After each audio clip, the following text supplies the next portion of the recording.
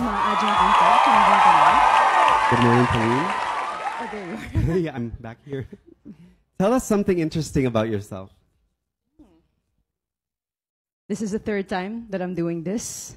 I think that's pretty interesting. I'm also a free diver, and that has led me to become an advocate for marine conservation. But I'm also now an advocate for body positivity and self-love. My previous journeys, I've really received a lot of bashing when it comes to my body, but I've learned, I've grown, and I love myself more for it now. What makes someone influential in this day and age amidst the shallow social media noise? I think it's being relatable.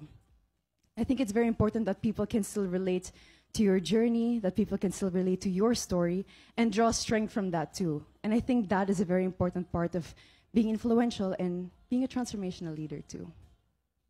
How do you balance cultural and traditional values with modern day aspirations?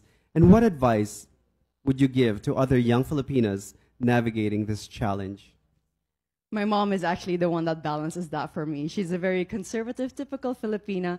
So she always tells me, no, you can't do that because, you know, we're Filipinas. We have to be more patient. You can't dress like hubadera, stuff like that. So it's actually really my mom that helps me balance all those different values.